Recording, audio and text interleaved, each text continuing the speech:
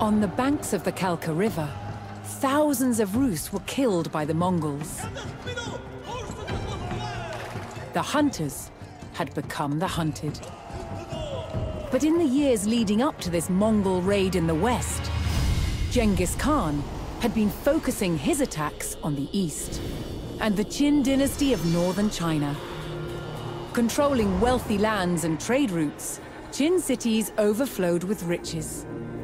In 1210, the Qin's new ruler, seeing Genghis Khan as a threat, demanded that he swear loyalty to him. Genghis Khan refused. To the Qin, this defiance was a declaration of war. The Qin had a huge army, and their territory was protected by vast fortifications, known today as the Great Wall.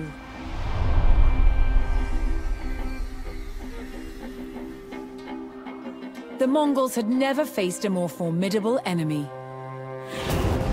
Genghis Khan knew the only way to defeat the Qin would be to take their heavily defended capital city, Zhengdu, on the other side of the Great Wall.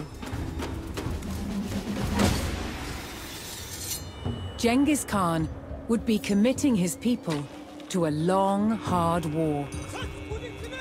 Would the rewards be worth the cost? For answers, he looked to the gods. Climbing a sacred mountain, he prayed to the eternal sky.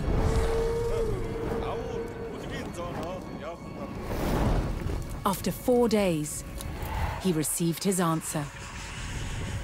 The Mongols would be victorious. With divine reassurance, the Mongol army set out across the steppe.